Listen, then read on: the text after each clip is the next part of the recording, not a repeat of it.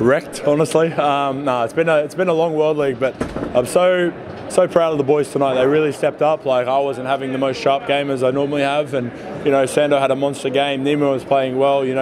Setters were playing smart. They were playing with the guys who were hot. Everyone really stood up today, and it was a massive game for our team, a massive win, and it's something really important that we can take moving forward for the rest of the year.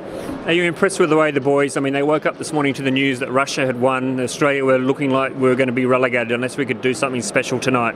No, but not only that, we woke up to insult. Like, we woke up to an insult from the Iranian captain, and we've always stayed professional in our dealings with every other team. So it's very disappointing to hear other teams speak openly that Russia should be in the top tier and not us. So to be honest, this win's even more important in that regard, and it's only fueling the fire. And the boys are going to be revved up when we go to Tehran and Asian. So Iran better watch out.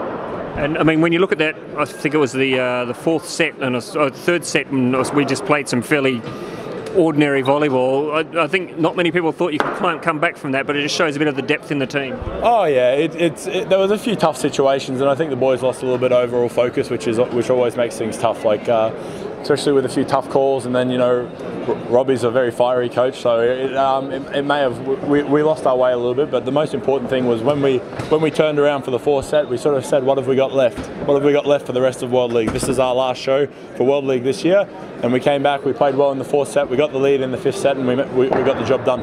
Enjoy the moment. Thanks a lot, Ross. Yeah, I mean, it was like a marathon for us. The first time we played 5-set, and of course it wasn't easy, but we played much better than yesterday. And Serbia was one step back respect to the level that they keep yesterday.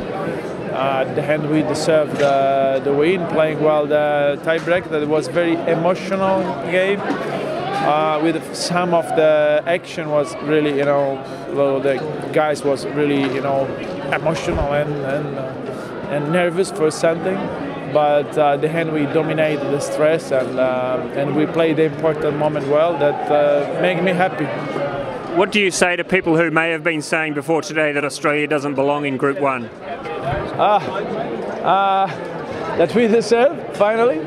We deserve, but I always think that we can do better, and what we did this year, it was the first step into this big level, and I hope that the next year we can do something better. I mean, we can deserve and show that we can compete all the game, not just winning 2 games, but compete all the game.